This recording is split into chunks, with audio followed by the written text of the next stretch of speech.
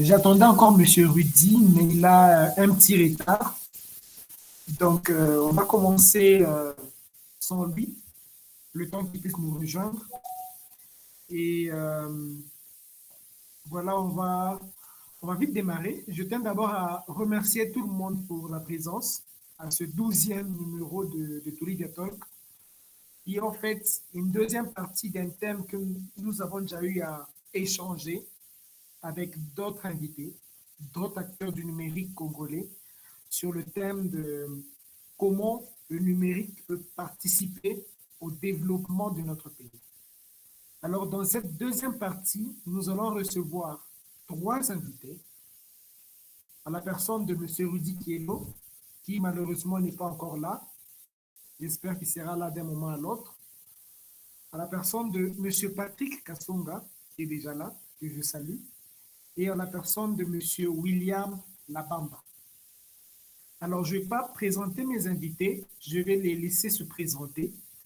Et je vais commencer par M. Patrick Kasonga. M. Patrick, pourriez-vous nous dire qui est M. Patrick Kasonga? Bonsoir Claire, bonsoir à tous. Je m'appelle Patrick Kasonga, je suis chef de travaux et actuellement directeur du Centre d'Excellence Salama, qui est un centre de formation continue dans le domaine de l'informatique. Je suis un acteur du numérique, comme vous l'avez dit, dans l'enseignement, dans l'éducation et aussi dans le coaching et dans la formation continue. Voilà, merci. Merci, M. Patrick, pour votre présentation. On va passer à M. William Labamba. Pourriez-vous nous dire qui est M. William Labamba? Claire, merci beaucoup. Bonsoir à tout le monde. Bonsoir à M. Patrick qui est là avec nous ce soir. Moi, c'est William Labamba. Je suis le responsable de l'Académie de formation Émerge. Nous sommes dans le développement du capital humain ainsi que le développement organisationnel. Mais je dirige aussi une firme de consultance qui est le Merge Development Firm. Nous sommes aussi dans la formation continue, dans le renforcement des capacités et les transferts des compétences. Le numérique, pour nous, c'est quelque chose que nous utilisons chaque jour, en dehors du fait que nous avons des formations que nous offrons dans ce domaine-là, mais c'est devenu un outil sans lequel nous ne pourrons pas travailler. Donc voilà le peu que je puisse dire. Merci beaucoup, M. William. Merci beaucoup, M. Patrick. Alors, en entendant M. Rudy, nous allons démarrer déjà avec nos questions sur ce thème de comment le numérique, justement, que nous tous nous utilisons, heureusement, peut participer au développement de notre pays. Donc, la première question pour mes invités est celle-ci. Selon vous, en quoi le secteur du numérique peut-il influencer positivement l'économie et le développement de la RDC? Je vais commencer avec M. Patrick. Alors Claire, merci pour la question. Je salue aussi M. William. C'est un plaisir de faire votre connaissance. Alors, il faut déjà d'emblée dire que dans une économie, on a plusieurs types de services. Au niveau du numérique, ça peut être des services, tout comme ça peut être des produits ou des biens qui peuvent être commercialisés et donc qui participent à l'économie en général. Et je pense que tout le monde est d'avis aujourd'hui que le numérique est devenu indispensable, c'est devenu un must pour une économie. Et cela par rapport à tous les avantages qu'il apporte en termes de célérité dans les traitements, précision, du temps réel, le partage des données entre plusieurs utilisateurs, bref, une certaine globalisation de l'économie au point de faire de notre Terre aujourd'hui un village au niveau planétaire. Alors, donc, dans ce sens-là, le numérique devient un secteur à part entière, comme les autres secteurs. comme l'agriculture, etc. Le seul avantage qu'il a, c'est que lui, il est transversal, donc il impacte tous les domaines de la vie. Et comme je vous ai dit tout à l'heure, si je prends un exemple plus concret, parce qu'on n'est pas dans la théorie, dans le secteur public, par exemple, je ne sais pas si ça avait été abordé dans la première rencontre, dans le secteur public, nous nous rendons compte aujourd'hui que, pour prendre l'exemple peut-être de l'état civil ou d'autres secteurs, il n'est pas normal aujourd'hui qu'une personne, et ça je vous fais rire, aujourd'hui en RDC, on peut naître 10 fois. Donc, je peux aller à la commune, je prends un acte de naissance avec une autre date. Le lendemain, je reviens, je reprends un autre avec une autre date de naissance. Il n'y a pas une base de données, on ne sait pas contrôler. Tout ça parce que tout se fait manuellement sous des papiers. Et voilà, donc on ne gagne rien et on a des données qui sont incohérentes, ainsi de suite. Ça peut être dans le secteur des finances, etc., où pour avoir une traçabilité des transactions au niveau des provinces, au niveau central, c'est toujours attendre que des rapports arrivent, etc. Donc, le numérique, du moins je parlais du secteur public, ça peut être aussi dans le secteur privé, peut apporter un énorme gain au niveau du numérique. Alors, ça peut être aussi, ça j'ai parlé au niveau des traitements des données, mais ça peut aussi être aussi dans la création des emplois. Imaginez que justement, le secteur du numérique prenne de l'ampleur, de nouveaux emplois seront créés, de nouvelles opportunités seront créées, etc. Et voilà, ça va générer de la richesse et ça va booster notre économie. Donc, de manière générale, de manière ramassée, voici ma petite contribution. Donc, le numérique devient un secteur à part entière faisant partie de la vie nationale, donc de l'économie, et ses apports sont inestimables. Et je pense qu'aujourd'hui, notre pays a tout le potentiel pour y arriver. Et je suis même sûr que sans être pessimiste, quelque chose est déjà en train d'être fait. Et ça, nous le saluons. Mais beaucoup reste encore à faire et nous devons tous mettre la main à la pâte. Et c'est même ça le bien fondé de toutes ces rencontres que nous faisons. Merci beaucoup, monsieur Patrick, pour votre apport à cette question, votre réponse. Monsieur William, quel est votre rapport sur cette question?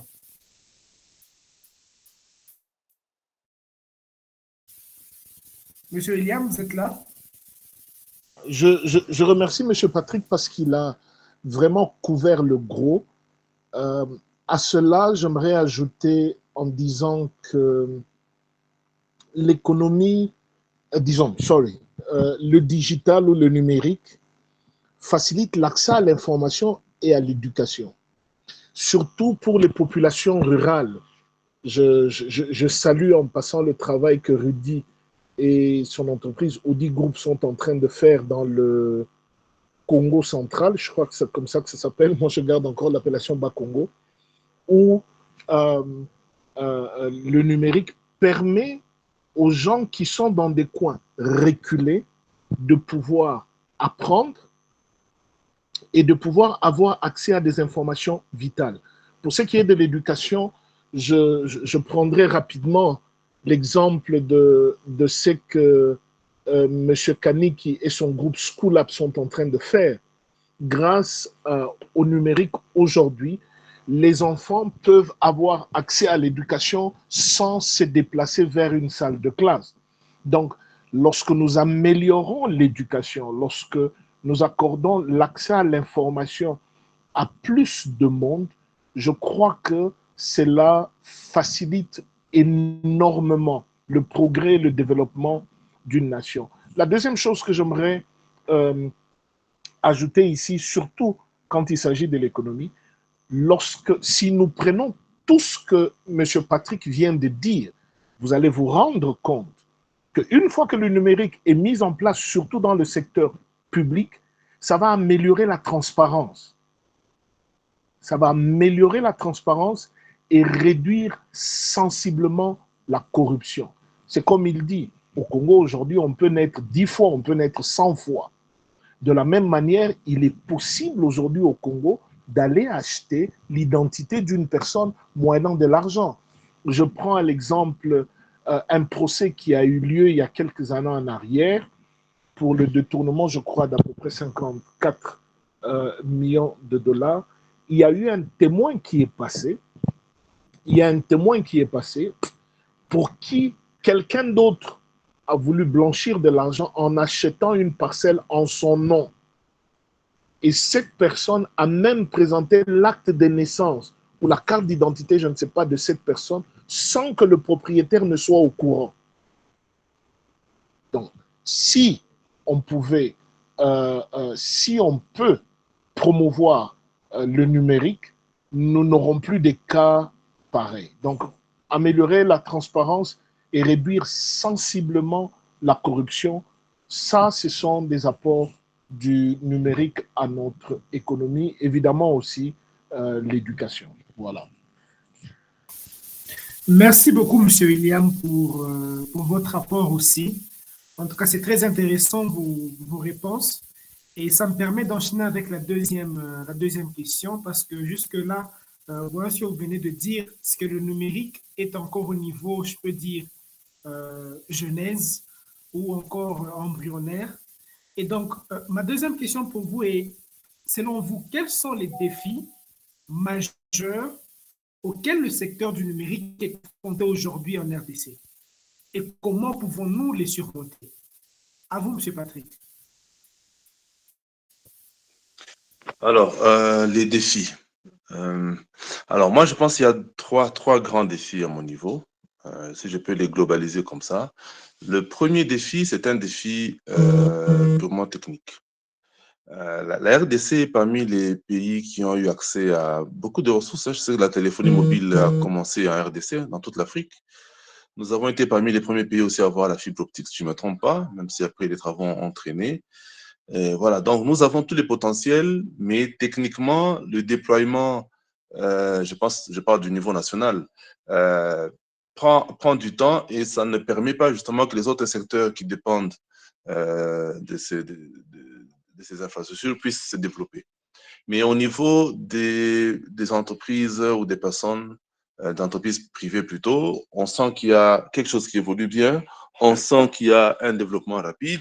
Et donc, je pense au niveau de l'aspect technique, nous sommes certes en train d'évoluer, mais je pense que beaucoup de choses nous échappent encore parce que justement, techniquement, nous sommes encore en train de nous rechercher. Il n'y a pas peut-être une politique nationale du numérique, même si j'ai vu le plan du numérique qui a été élaboré par le ministère, mais sur le plan du numérique, on a encore, au niveau des idées, rien n'est encore mis en marche. Ça, c'est le premier défi. Le deuxième défi, je crois que c'est un défi, je peux dire, qui est lié à la loi. Je sais qu'il y a une loi sur le numérique qui a été votée, qui a été mise en marche, mais qui n'est pas encore appliquée. Parce que je pense qu'il reste peut-être une mesure d'application de cette loi, qui est une très bonne avancée, mais qui ne permet pas justement de réguler assez facilement le secteur du numérique. Vous imaginez aujourd'hui, avec l'avènement des réseaux sociaux, tout le monde le sait ici, dès qu'il y a un document public, ça peut être un arrêté ministériel, ça peut être une ordonnance présidentielle qui est sur la table du chef de l'État, vous voyez directement ce document dans les réseaux sociaux. Ça peut être des documents des services de la justice, etc. Ça peut être des classifications des injures qui sont prononcées vis-à-vis des gens, mais sur le plan de la justice, rien n'est fait. Donc, il y a difficulté de réguler le numérique et de faciliter justement que ça puisse être un secteur qui puisse nous aider à évoluer. Et le troisième volet, ou le troisième défi que moi je peux relever sur le plan du numérique, c'est le défi lié au comportement, aux mentalités. Je pense que William tentait de le dire tout à l'heure en disant que dans le domaine de l'éducation, c'est vrai, le numérique apporte beaucoup, mais au niveau de la conception générale de la population, je ne sais pas si les gens sont assez suffisamment éduqués sur le numérique pour en comprendre le bien fondé et tout ce qu'il peut nous apporter. Donc là aussi, je pense qu'il faut une campagne de sensibilisation. Et là, je loue beaucoup les émissions, même les webinaires que tu es en train de faire. C'est une façon de montrer aux gens qu'on a un nouveau secteur qui est porteur de plusieurs richesses ou de plusieurs potentialités. Mais voilà, il faut justement cultiver cet esprit au niveau de la population en général pour que ce secteur puisse être bénéfique. Donc, moi, je retiens 3 défis. Un défi lié un défi technique, un défi juridique, l'arsenal juridique pour nous permettre de bien réguler le numérique, et un dernier défi, c'est un défi au niveau des mentalités dans l'acceptation du numérique comme un secteur qui peut contribuer à la vie nationale. Voilà. Monsieur Patrick, J'ai bien noté ces 3 points et je pense que nous allons revenir dessus dans un moment. Avant de continuer, Monsieur William, pourriez-vous aussi nous donner votre apport sur cette question? Merci beaucoup, Claire. Merci, Patrick. Je vais juste renchérir sur ce que Patrick vient de dire parce que je crois que ces 3 aspects sont fondamentaux. Ça va être difficile que le numérique évolue chez nous si, techniquement parlant, l'accès à l'électricité est encore un problème. Je ne vois pas quelle est cette nation qui peut décoller si l'électricité est encore un problème. Donc, il faut, sur le plan technique, que l'électricité soit assurée. Il faut que l'électricité soit assurée.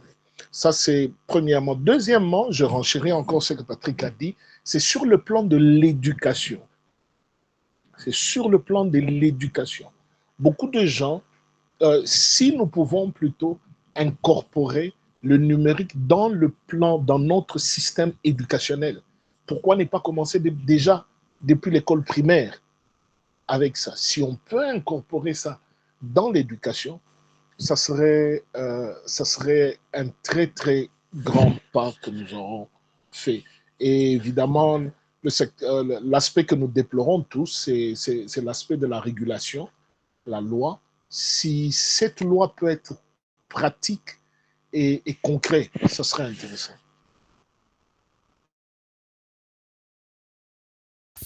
Ok, en tout cas, merci pour ces 3 points d'ailleurs qui reviennent dans les 2 interventions. Donc, on peut noter le côté technique, le côté juridique et le côté mentalité. Donc, nous faisons face à l'éducation, à la justice. La justice, on voit une partie nos institutions.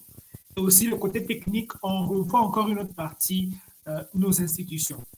Alors, dans nos institutions, je ne vais pas rentrer dedans pour dire que le gouvernement, c'est ça la justice. Non, on a une séparation de pouvoirs. Donc, on a le pouvoir juridique, on a aussi le pouvoir exécutif, le gouvernement qui est là. Et ça me permet d'aller à ma 3e question, qui justement met en jeu le gouvernement et les institutions. Donc, la question est, selon vous, comment voyez-vous le rôle du gouvernement dans la promotion justement et la régulation, côté justice, du secteur du numérique pour favoriser le développement de la RDC? Je vais commencer avec M. William. Merci beaucoup, M. Clerc. Je crois que le rôle principal du gouvernement, c'est de créer,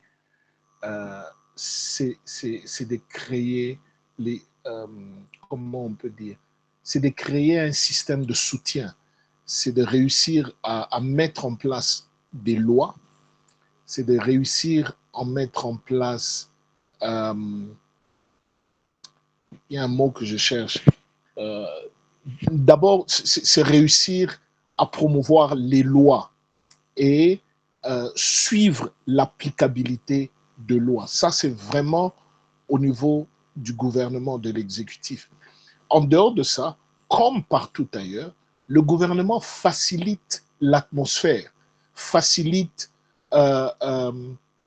le système pour que cela puisse évoluer, pour que cela puisse aller de l'avant. Je prends un seul exemple. Imaginez, comme Patrick l'a dit, imaginez seulement que l'État aujourd'hui réussisse à imposer les numériques dans tous les services publics. Le reste de la nation va suivre. C'est anormal aujourd'hui. Pour ceux qui sont à l'étranger, je prends un seul exemple. Je vis à Cape Town. Pour faire un passeport, pour renouveler mon passeport, il faut que je prenne un avion, que j'atterrisse à Djobour, que je prenne un véhicule, que j'aille dans la ville de Pretoria, que je loue l'hôtel pour que j'arrive à faire un nouveau passeport. Vous pouvez vous imaginer. Pendant que, grâce au numérique, ça pouvait se faire sans beaucoup trop de problèmes. Nous le voyons chez nos amis ailleurs. Vous pouvez faire l'application en ligne directement. Je reviens aussi ici. je reviens aussi ici, beaucoup des va-et-vient que nous faisons dans les bureaux de l'État, c'est des va-et-vient très inutiles. Beaucoup pouvaient être faits déjà en ligne. Observez comment les demandes de passeport, disons des visas maintenant se font par exemple auprès de nos amis américains ou bien canadiens. Ça se fait en ligne. Vous n'avez pas les gens qui s'entassent devant leurs ambassades. Je prends juste ces petits exemples-là. Si l'État pouvait incorporer ou imposer le numérique comme moyen de outil de travail, comme moyen de fonctionnement dans le secteur privé, cela s'appliquerait dans le reste de la nation. Donc l'État doit d'abord prendre le devant et surtout encadrer cela avec une loi fonctionnelle et soutenue. Ça ne sert à rien de promulguer des lois que vous ne pouvez pas soutenir. Ça ne sert à rien de promulguer des lois dont nous ne pouvons pas jouir de leur effectivité. Alors l'État devrait encourager d'abord cela. Voilà. Merci beaucoup, monsieur William. Monsieur Patrick, quelle est votre réponse à cette question?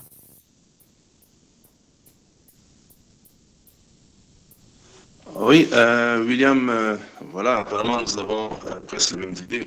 Mais je pense que c'est évident parce que dans tous les cas, l'État, c'est le patron de l'économie. L'État, c'est le régulateur, c'est l'accompagnateur. Donc, c'est l'État qui doit donner l'impulsion pour que tout le monde suive. Et dans ce cas précis, on a tout un ministère du numérique en RDC. Donc, c'est qui est une chance pour nous. Mais voilà, il faut que l'État puisse inciter justement les entreprises à œuvrer dans ce secteur. L'État peut d'ailleurs, pour faciliter l'intégration du numérique, peut exonérer certains services, certains biens, pour que justement tous les secteurs se développent, etc. Donc moi, je pense que le rôle des secteurs publics est plus que capital. Et ça aurait ce qu'on appelle un effet d'entraînement. Donc si le secteur public, qui est le plus gros secteur en termes de régulation de l'économie s'aligne dans le numérique, je pense que toutes les autres entreprises, toutes les autres initiatives, que ce soit des startups, vont s'aligner dans cette logique-là. Donc, le rôle de l'État est capital. Mais ta question me faisait aussi voir que si, évidemment, le rôle de l'État est capital, mais on ne doit pas croiser les bras pour attendre que l'État fasse quelque chose. Donc, nous aussi, on doit se dire, voilà, le temps que l'État, nous savons comment il fonctionne, puisse faire quelque chose, mais nous, chaque acteur du numérique doit justement, à son niveau, faire tout ce qu'il y a en son pouvoir pour que le secteur avance. Et d'ailleurs, vous savez que l'économie d'une nation repose dans la plus grande partie dans le secteur privé. Donc, c'est vrai que l'État est régulateur, mais les privés, nous tous, on doit mettre la main à la pâte pour que ce secteur soit de plus en plus rentable. Et je pense que c'est de plus en plus le cas. Et quand nous regardons la manière dont notre société évolue, je pense qu'on a quand même fait beaucoup d'avancées par rapport à la... Et je pense que l'avenir sera encore plus bénéfique pour notre économie en général. Merci beaucoup, monsieur Patrick. Vous êtes déjà en train de répondre à une partie de la prochaine question. Mais avant de continuer, je tiens à m'excuser auprès de tout le monde. Excuse de monsieur Rudy, qui en ce moment même se retrouve dans un coin du pays, le Bandundu, et où la connexion Internet pose beaucoup de problèmes. Il était sur la route et il n'a pas pu nous joindre. Ça fait déjà 6 heures qu'il est sur la route. Il y a eu un problème avec le véhicule qui le transportait, donc il ne peut pas nous rejoindre ce soir. Encore, c'est un cas de connexion Internet. Je pense que nous aurons à en débattre avec lui la semaine prochaine parce qu'il va nous rejoindre dans le prochain Toulidia Talk. On va échanger avec lui sur le sujet justement de la connectivité parce que lui, il est vraiment en train de batailler dans le Congo profond pour justement apporter le numérique à tout le monde. Et je pense qu'une session ou un numéro entier du webinaire Toulidia Talk serait important pour lui, en fait, pour nous tous d'ailleurs, d'apprendre ce qu'il est en train de faire dans le Congo profond pour voir comment lui, en tant qu'un acteur du secteur privé, est en train justement de participer à sa manière au développement du numérique pour notre pays. Et du coup, la prochaine question, justement, est pour le secteur privé. Selon vous, M. William, qu'est-ce que le secteur privé, c'est-à-dire nous les entreprises, nous les entrepreneurs, nous pouvons faire pour justement participer au développement de notre pays avec le numérique? Merci beaucoup. Avant de répondre à ta question, je reviens sur ce que tu viens de dire au sujet de Rudy. Ça met en évidence exactement ce que Patrick et moi sommes en train de dire. Rudy est dans cette situation parce que, quelque part, l'État n'a pas suivi. Les infrastructures ne sont pas en place. L'électricité est un problème, quand bien même quelqu'un aurait de la bonne volonté, mais si les infrastructures ne sont pas en place et si l'électricité n'est pas disponible, ça va être un très sérieux problème. Voilà, ce n'était qu'une parenthèse. Qu'est-ce que le secteur privé peut faire? Déjà, il faut féliciter le secteur privé en RDC. Il faut vraiment, vraiment féliciter le secteur privé en RDC parce que beaucoup est en train d'être fait. Je prends l'exemple du travail que Toulivier est en train de faire. Je prends l'exemple de ce que Audi Group est en train de faire. Je prends l'exemple de ce que Schoolab est en train de faire. Je ne prends que ces échantillons-là. Le secteur privé fait déjà beaucoup. Mais s'il faudrait énumérer ou structurer ma réponse, je dirais la première des choses, c'est que le secteur privé, nous devons beaucoup investir dans l'éducation. Nous devons beaucoup, beaucoup investir dans l'éducation du numérique. Au Congo aujourd'hui, même si le gouvernement, c'est le grand patron, mais vous allez vous rendre compte que dans la plupart de nos provinces, ce que j'aimerais dire maintenant, je l'ai dit sous réserve, et quelqu'un pourra me contredire là-dessus, mais je crois que depuis le départ des Belges, l'État ne s'est plus investi dans la construction des écoles. Si les écoles ont été construites, il y en a très peu. Il y en a très peu qui ont été construits. Et ce qui fait qu'aujourd'hui, les privés sont les grands acteurs dans le secteur de l'enseignement.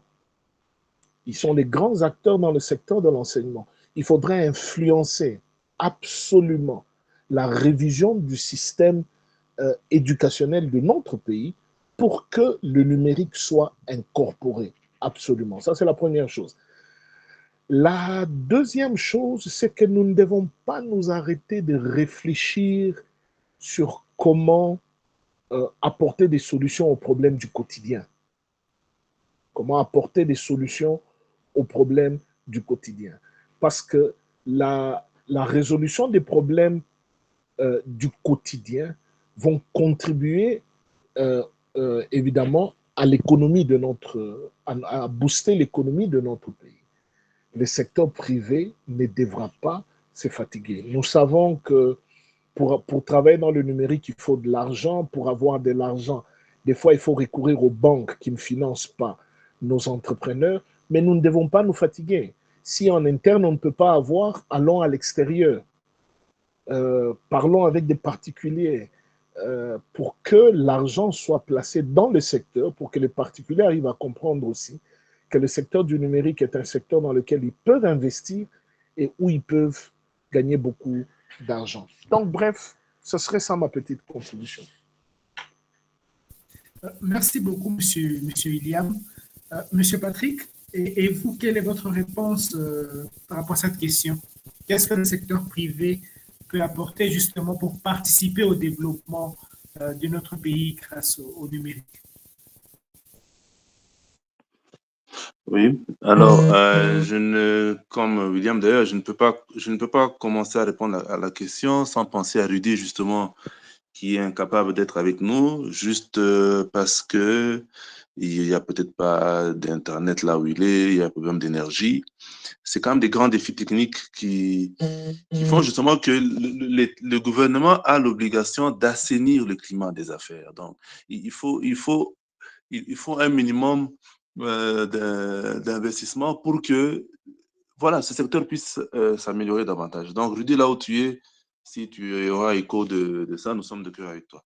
Alors, l'apport des privés. En dehors de ce que mon prédécesseur a déjà dit, donc moi, je vais dire que moi, je peux me situer peut-être à deux niveaux seulement. Le premier niveau, c'est que le numérique, c'est un secteur qui est en train de percer chez nous au Congo. Et comme vous avez constaté, même avant que l'État ou le gouvernement puisse élaborer une loi sur le numérique, le secteur existait déjà et a beaucoup avancé. Et donc, ce que moi, je vais demander aux opérateurs économiques, aux acteurs du numérique que nous sommes tous, c'est justement de continuer à donner une forme à ce secteur. Parce que jusque-là, le secteur est plus ou moins informel, mais nous continuons à travailler dessus, à le faire avancer pour qu'il puisse prendre une forme plus ou moins formelle. Ça, c'est le premier élément. Le deuxième élément, c'est justement le problème de toutes ces jeunes entreprises qui commencent dans le secteur du numérique. La plupart, c'est des startups qui commencent et qui n'ont pas parfois des moyens financiers ou des facilités pour commencer leur business. Et dans ce sens-là, c'est pourquoi je disais qu'il faut que le secteur prenne de la forme, mais que les acteurs du numérique se regroupent à mon niveau. On est fort quand on agit ensemble, pas quand on agit seul. C'est déjà bon de savoir identifier certains acteurs du numérique qui existent, mais de former un corps ensemble pour que le business avance. Par exemple, au niveau de l'économie nationale, on a une fédération des entreprises du Congo, dont les jeunes entreprises peuvent faire partie, mais vous savez que ce sont parfois des grandes corporations où il faut parfois beaucoup de moyens pour cotiser mensuellement. On ne refuse pas que les jeunes y aillent, mais les secteurs du numérique, les entreprises, les jeunes entreprises qui puissent naître, qui sont en train de naître plutôt, peuvent aussi se regrouper en forme de corporation pour justement parfois faire de la pression sur le gouvernement afin que justement ce secteur puisse avancer. Et comme tout à l'heure on disait pour le cas du Rudy, imaginez au Bandundu, vous voulez investir là-bas et qu'il y a des problèmes d'électricité et d'Internet, quelle que soit votre bonne foi, vous êtes bloqué, vous ne savez pas avancer. Le secteur du numérique ne doit pas se mettre en ville. Il faut briser cette fracture numérique qui est entre les grandes villes et les coins les plus reculés, où d'ailleurs l'économie d'un pays part parfois de ces secteurs qui sont les plus reculés. Vous savez que ce sont les villages et les milieux ruraux qui nous nourrissent, par exemple. Donc, on peut appliquer beaucoup de services technologiques ou digitaux dans ces milieux pour faciliter justement que les secteurs au niveau de la ville puissent être de plus en plus florissants. Voilà, donc voilà ce que moi je pense à ce niveau-là. Merci beaucoup, Monsieur Patrick. Je reste toujours avec vous sur ce côté technique que nous venons de soulever là, parce que le plus gros du problème se base vraiment côté technique, manque d'infrastructures. OK? Nous avons le gouvernement, mais nous avons aussi le secteur privé. Vous avez parlé de la FEC, donc d'une fédération des entreprises, de l'idée de coopération entre les opérateurs économiques. Mais aujourd'hui, déjà, nous voyons les opérateurs économiques, bien sûr, qui œuvrent déjà dans l'électricité. L'électricité n'est plus une monopole de la Société nationale d'électricité, comme c'était avant.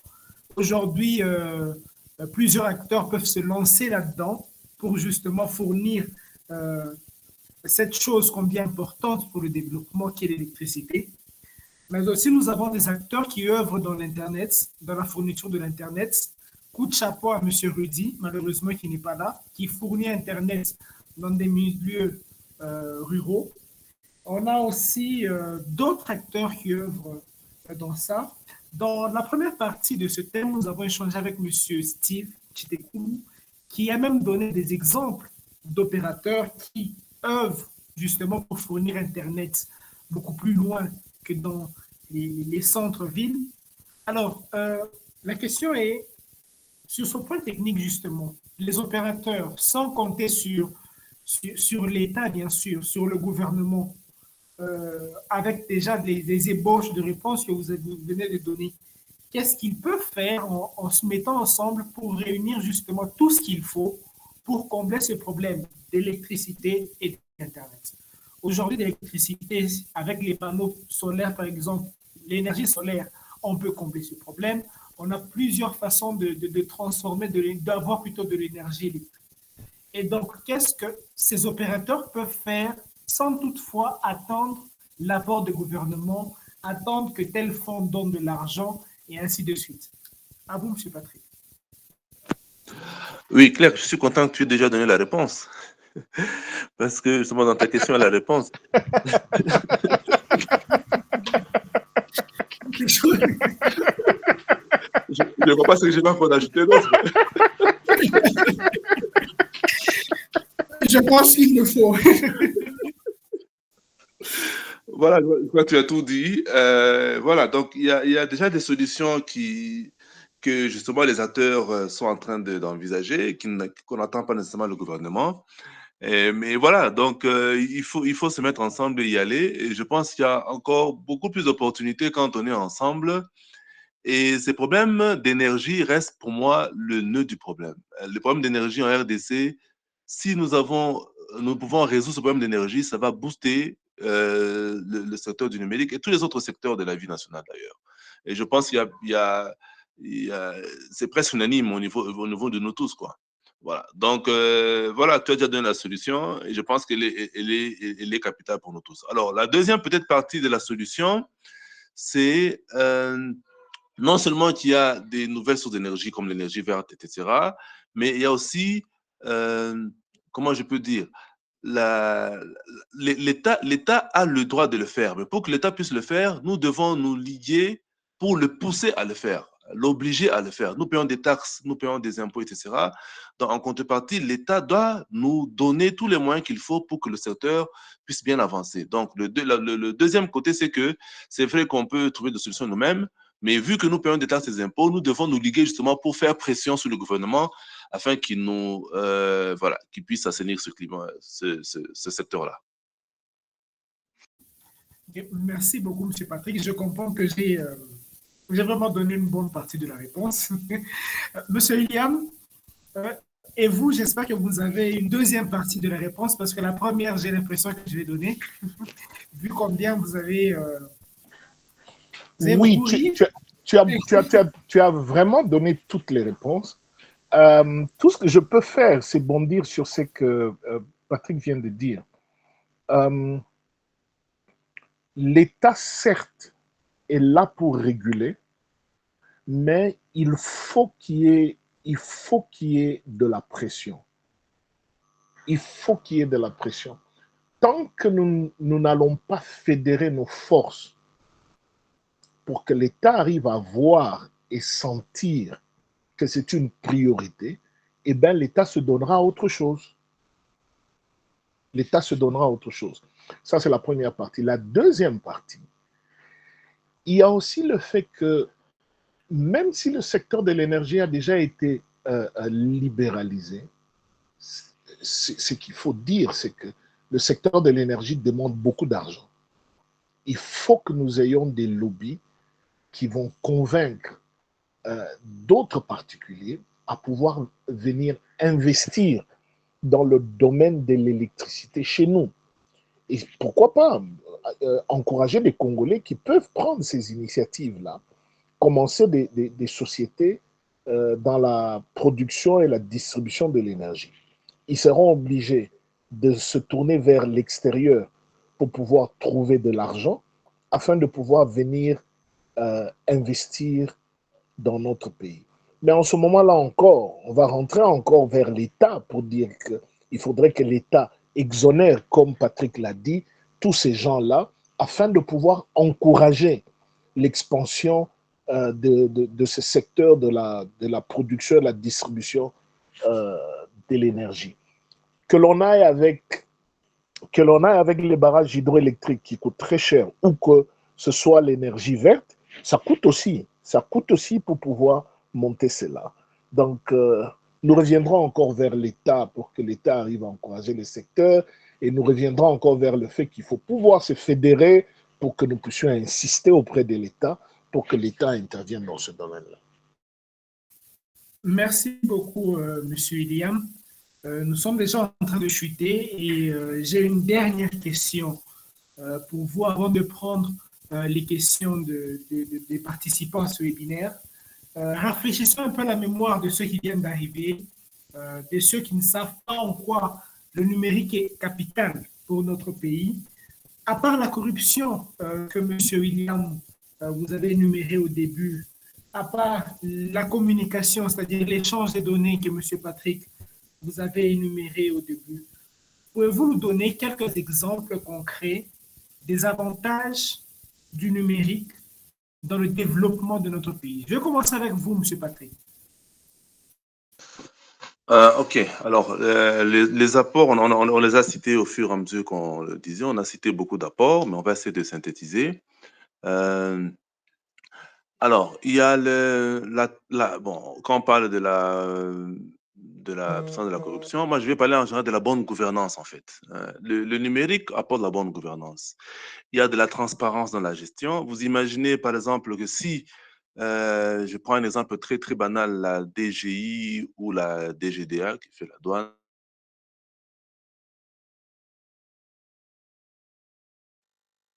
nationale, tous les services, interconnecter tous les services et en temps réel voir les entrées, les mouvements des fonds qui se passent dans tous les services, il y aurait une certaine transparence et ça va tout de suite pousser vers la bonne gouvernance et on aurait beaucoup de revenus qui peuvent servir justement à résoudre les problèmes, par exemple, d'énergie que nous déplorons, parce que même si c'est vrai qu'on a de l'énergie, mais bon, en réalité, c'est un chantier qui reste très, très grand. Donc, pour moi, c'est la transparence, la bonne gouvernance, mais aussi, comment je peux dire, la célérité dans les traitements.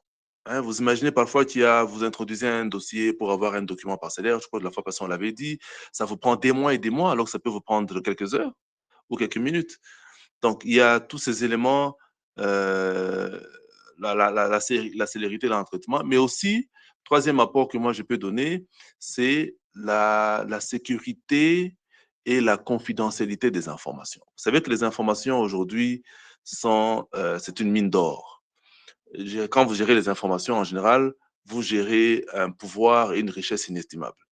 Et donc, les informations chez nous, que ce soit des informations, que ce soit des statistiques ou d'autres informations, on ne peut pas trop se fier aux statistiques de chez nous parce que ce sont des informations qui ne sont pas fiables. Mais si on maîtrise les vraies informations, on les stocke en toute transparence, en toute confidentialité, que tout le monde n'y ait pas accès, ça peut être un plus. Pour finir, un exemple concret. Combien sommes-nous dans la ville de Lubumbashi? On va spéculer sur les chiffres. On ne connaît pas les vrais chiffres de 2022, par exemple. Mais si on connaît le nombre d'habitants d'une ville, donc on peut planifier le nombre d'hôpitaux qu'il faut construire, on peut planifier le nombre d'écoles qu'il faut construire, on peut planifier le nombre d'avocats qu'il faut, le nombre de magistrats par nombre d'habitants, on peut planifier les routes et le tant qu'on n'a pas ces vraies informations, on ne sait pas planifier, on ne sait pas aller dans la bonne gouvernance. Donc, moi, je pense que le numérique nous apporte non seulement la bonne gouvernance et la sécurité des informations, mais aussi une conservation sécurisée et confidentielle des informations. C'est entre autres les avantages que je peux citer. Je sais que William va aussi en ajouter d'autres. Merci beaucoup, M. Patrick. M. William, je sais que vous êtes beaucoup plus dans l'éducation et autres. Avez-vous d'autres avantages que le numérique peut apporter à notre pays?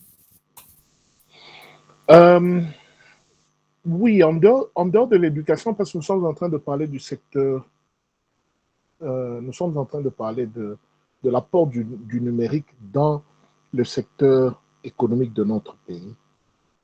Tant qu'il n'y a pas de traçabilité, les caisses de l'État ne pourront pas toujours suffire pour faire leur politique. Le numérique aiderait beaucoup l'État dans la traçabilité des recettes, la traçabilité des revenus.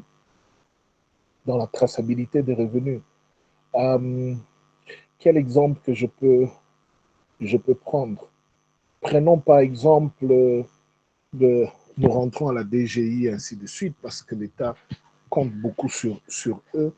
L'achat, par exemple, des pièces, l'achat des pièces ou des documents clés, la façon dont ça se fait aujourd'hui, si le numérique avait été imposé, ça serait facile pour que l'État sache qui a payé quoi et qui n'a pas payé quoi. Nous avons eu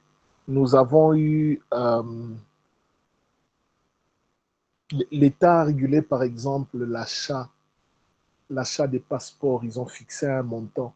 Mais je crois que ce montant-là est resté dans l'ordonnance loi qui a promulgué ce montant-là. Parce que de ces documents-là, vers le ministère de des affaires étrangères, le prix est resté différent. Et le prix dépend d'une personne à une autre. Le prix dépend d'une personne à une autre. Donc, ça aiderait, le numérique aiderait dans la traçabilité. Comme Patrick l'a dit, il y a aussi la célérité.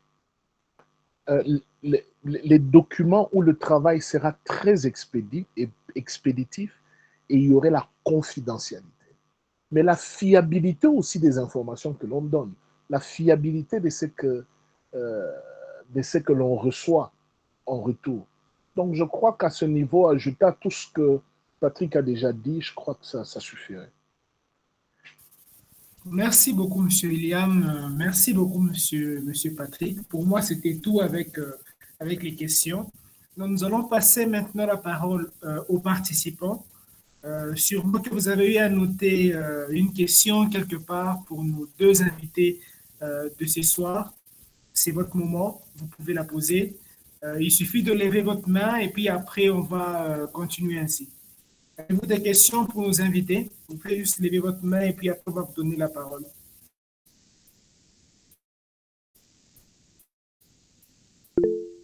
Oui, on va commencer avec M. Yann Moussou. Vous pouvez poser votre question. Ok, merci. Bonsoir à tous. J'espère que vous m'entendez. Oui, oui. Bonsoir, monsieur Yann. Ok. Alors, ma question est adressée à M. Patrick, à qui j'adresse mes salutations également à M. Liam. Alors, c'est en rapport avec le fait qu'il a souligné un aspect selon lequel le numérique nous aidait à optimiser la gestion des informations. Et je voulais demander surtout quelle serait son opinion, sa réaction face au fait que, en même temps, le numérique réduisait sensiblement la main-d'œuvre. Le fait que, par exemple, pour les personnes qui traitaient les documents de manière manuelle, on pouvait engager 50 employés et avec le numérique, une personne peut gérer cette gestion. Et comment vous pourrez donner une solution au fait qu'il y a une réduction sensible aussi de la main-d'œuvre sur le marché de l'emploi aussi? Et c'est ça ma question. Oui. Bonjour, monsieur Patrick. Ok, bonsoir Yann, merci pour la question. Claire, je pense encore à un autre sujet qu'il faut prendre un jour. Est-ce que le numérique va vraiment supprimer beaucoup d'emplois, créer le chômage ou pas? Voilà, ça serait aussi intéressant quand même. D'accord. Oui, d'ailleurs, je le disais au début que le numérique peut au contraire créer de nouveaux emplois. Ça peut créer aussi d'autres emplois. Je suis d'accord qu'en automatisant des tâches, il y a peut-être des secteurs qui seront affectés, etc. Mais c'est nous qui définissons la politique au niveau du numérique et qui pouvons réguler ce secteur. Donc, le numérique peut créer beaucoup d'emplois au contraire. Et puis après, il faut savoir comment gérer la suite. Je ne sais pas si vous avez déjà eu l'occasion de lire le plan national du numérique. Si vous lisez ce document stratégique du ministère, vous comprendrez justement que le numérique va au contraire créer beaucoup d'emplois et beaucoup d'opportunités. Donc, il n'y a pas à s'inquiéter. C'est vrai qu'il y aura toujours un côté un peu obscur d'un nouveau secteur qui vient, c'est toujours normal. Mais puis après, il faut transformer ces problèmes en défis, en challenge pour que nous puissions aller de l'avant. Voilà.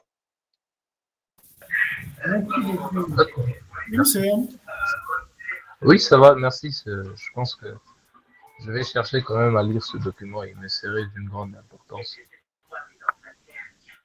Merci beaucoup, monsieur Yann. Merci beaucoup, monsieur Patrick.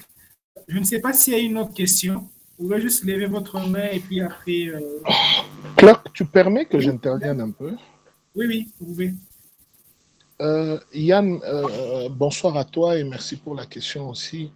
Merci à Patrick d'avoir brillamment répondu à ça. J'aimerais juste ajouter ceci. Le numérique, certes, va supprimer certains emplois, mais il faut qu'on se le dise chez nous. Le numérique va créer plusieurs opportunités d'emploi. Parce que chez nous, il y a pléthore dans beaucoup de services. Il y a pléthore de personnel dans beaucoup de services. Dans certains services où on devait avoir 2 personnes, vous y trouvez 5, 6, 10 personnes qui font exactement la même chose. Non pas parce que ces services-là nécessitaient ce nombre de personnes, mais simplement parce qu'on veut ouvrir la porte à tout le monde, vu qu'il n'y a pas autre chose que l'on peut offrir aux gens. Mais avec l'arrivée du numérique, certes, il y aura réduction d'effectifs, mais il y aura une opportunité en or pour une reconversion en masse. Et ces reconversions-là seront un plus pour notre économie et pour notre nation. Surtout que la RDC a une très grande population jeune. Une très grande population jeune. Donc, si nous pouvons imposer le numérique dans le secteur public et un peu partout, nous aurons beaucoup de reconversions, et ce qui serait un aspect très positif pour notre nation. Voilà. Merci beaucoup, M. William, pour votre rapport. Merci beaucoup, M. Yann, pour votre question. Oui, merci aussi aux intervenants pour leurs réponses. En tout cas, j'ai beaucoup aimé. Merci. Je ne sais pas si on a une autre question. Vous pouvez juste lever la main. Monsieur Loupet et Placide, vous pouvez poser votre question. Merci, Claire. Je ne sais pas si je me fais entendre. Bonsoir à tous. C'est 5 sur 5. Bonsoir. Ok, merci. Ma préoccupation est adressée à nos 2 intervenants. Par rapport à ce que j'ai entendu de ces mythes d'aujourd'hui, et que on s'est beaucoup plus penché sur le côté technique de la part du secteur du numérique. J'aimerais maintenant savoir si nos intervenants peuvent nous dire, pensez-vous que ceux qui sont à la tête du secteur du numérique, parce qu'en RDC, nous avons tout un ministère des numériques, pensez-vous que ceux qui sont là sont directement ou sont vraiment impliqués, savent vraiment leur rôle à ces postes? Parce que nous voyons si aujourd'hui nous pouvons avoir des problèmes liés aux infrastructures, c'est parce que c'est comme si notre secteur numérique n'arrive pas à poser leurs problèmes pour que l'État puisse libérer des fonds et que l'État aussi puisse s'investir à fond à mettre des infrastructures partout là où il n'y a pas de connexion, comme c'est le cas de l'intervenant qui était absent aujourd'hui. Pensez-vous que ceux qui sont là sont moralement impliqués dans le développement du secteur numérique en RDC? Merci. C'est une question très politique. C'est une année électorale, il faut faire attention. mais je vais laisser quand même la parole aux intervenants, voir comment ils peuvent répondre à cette question. Claire, sincèrement, je n'ai pas suivi la question, donc je ne sais pas si tu peux la résumer.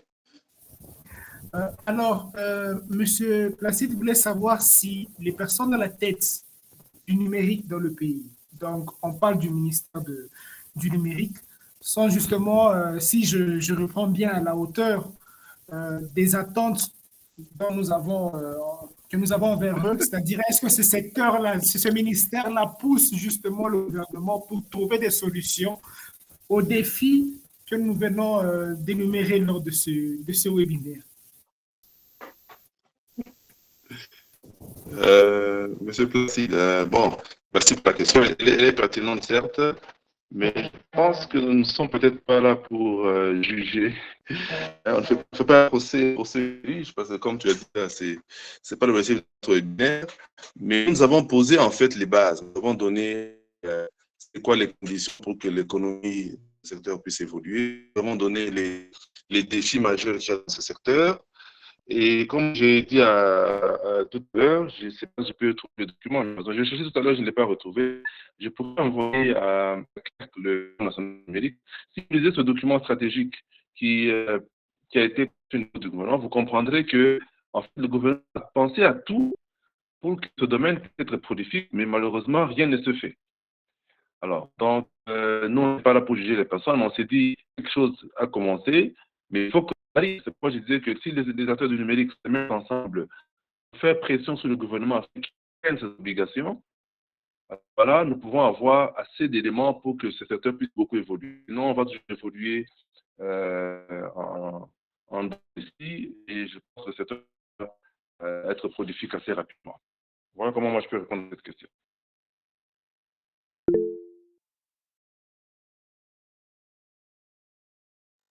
Monsieur Daniel qui va nous partager le plan national du numérique d'un moment à l'autre. Je pense qu'il va l'envoyer dans le chat de ce webinaire, voilà, dans le message. Merci beaucoup, Monsieur Daniel, pour ça. Monsieur William, je sais que c'est trop politique, c'est une année électorale, mais on ne va pas faire la publicité d'un politicien. On est totalement neutre, c'est même l'âme de ce webinaire. Mais sinon, avez-vous une réponse à cette question?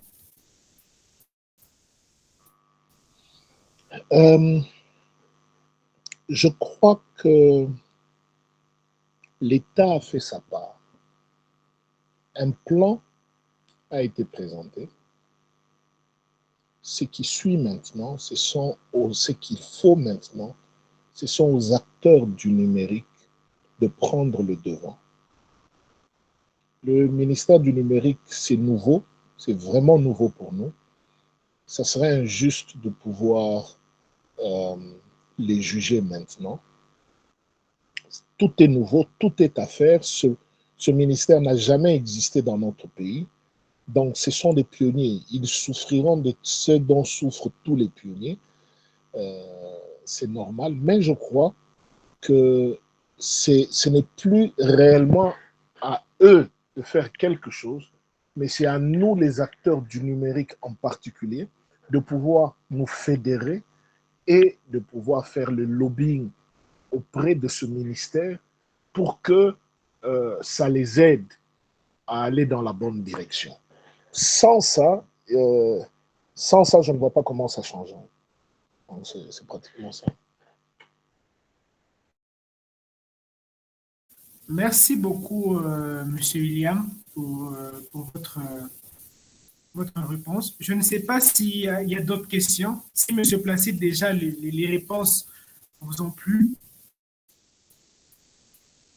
Monsieur Placide, vous êtes là? D'accord, d'accord. Merci beaucoup. Je ne sais pas s'il y a une autre question pour finir, une dernière question. Vous pouvez juste lever la main et puis après, on va vous donner la parole. Je pense que, Monsieur Daniel, si possible, vous pourrez nous faire un petit... voilà, il y a Monsieur Héritier Kandolo qui lève la main. Monsieur Héritier, vous pouvez poser votre question.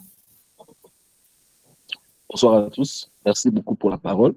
Moi, il y avait juste une question qui est en ordre de savoir qu'est-ce qui doit commencer en premier. Est-ce les infrastructures? Donc, le numérique doit trouver les infrastructures. Entre autres, c'est dans les infrastructures, c'est le courant et tout ce qui va avec. Ou c'est les infrastructures, le numérique qui devra ramener ou qui fera développer l'infrastructure.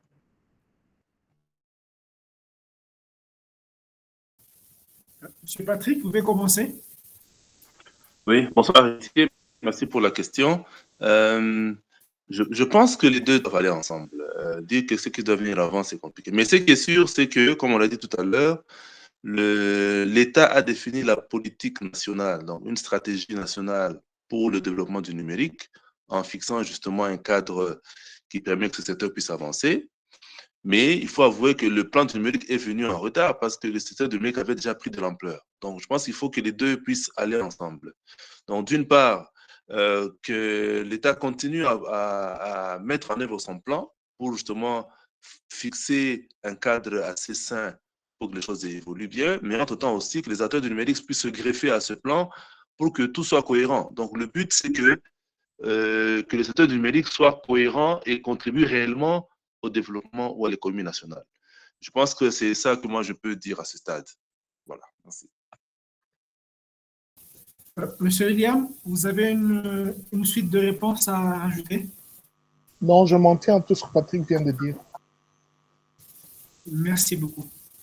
Y a-t-il, Monsieur Héritier, je pense que la réponse... Ok, merci beaucoup.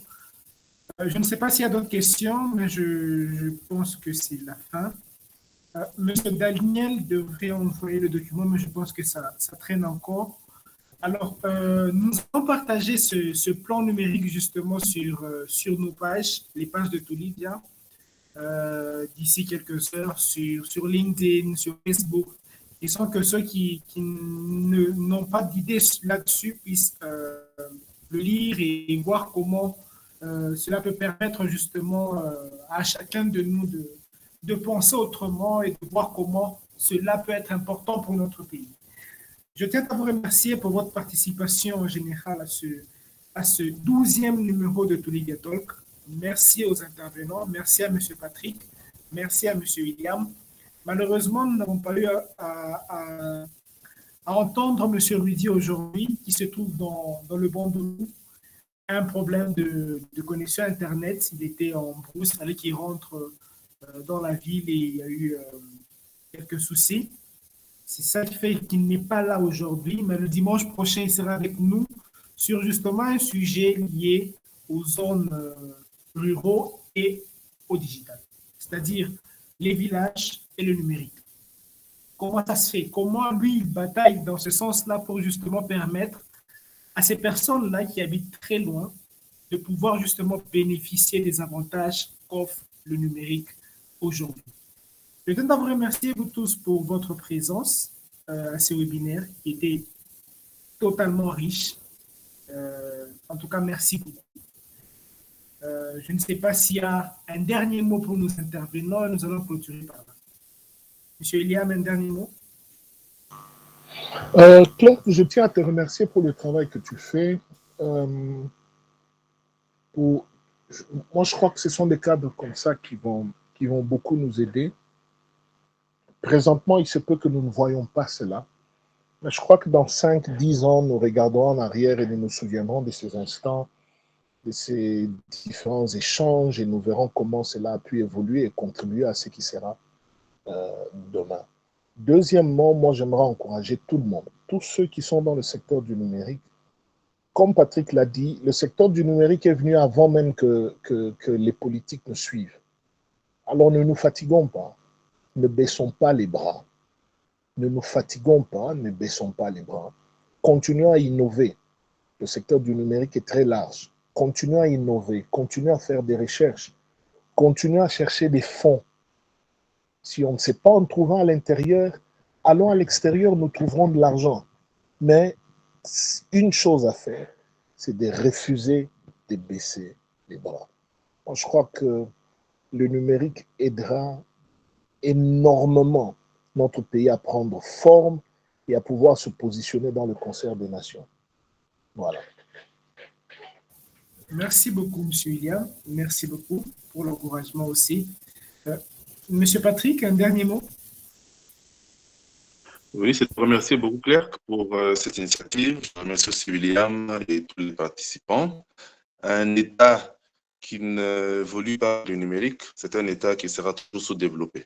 Donc, moi, je pense qu'il faut qu'on se mette tous au travail et le gouvernement et nous-mêmes qu'on mette la main à la pâte pour que le secteur puisse être prolifique et contribuer réellement à l'éclosion d'un État émergent. Moi, j'ai une proposition à te faire, Claire, c'est qu'il y a beaucoup de personnes qui ne nous suivent peut-être pas. Est-ce toujours possible que tu puisses commencer à faire des synthèses de ce que nous faisons dans le webinaire, de les publier sur tes pages?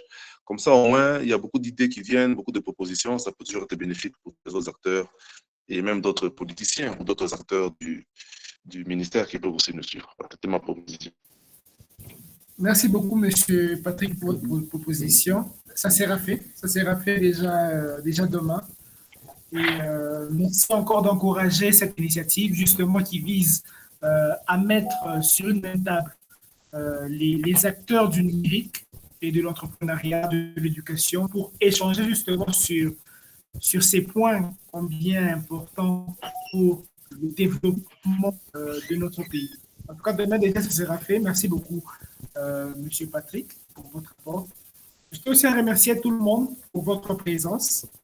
Je vous donne rendez-vous le dimanche prochain pour un 13e numéro de Touligatol. On ne va pas s'arrêter là, on va continuer. Et merci beaucoup pour tout ce que chacun est en train de faire, en posant des questions, en partageant le lien d'invitation pour participer à ce webinaire, en parlant à quelqu'un, ainsi de suite. Merci. Et je vous dis, voilà, j'ai reçu le plan numérique de la part de M. Daniel. Je vais vous les partager sur nos pages Toulivia d'ici au plus tard demain matin. Vous les aurez, vous allez lire. On va faire un résumé de ce thème. Au lieu même de nous limiter seulement à cette deuxième partie, on fera carrément un résumé de ce thème et le publier. Merci et je vous dis à dimanche prochain pour un autre numéro avec M. Rudy qui n'a pas pu être là, mais que nous allons retrouver le dimanche prochain. Merci beaucoup et bonne soirée à vous tous.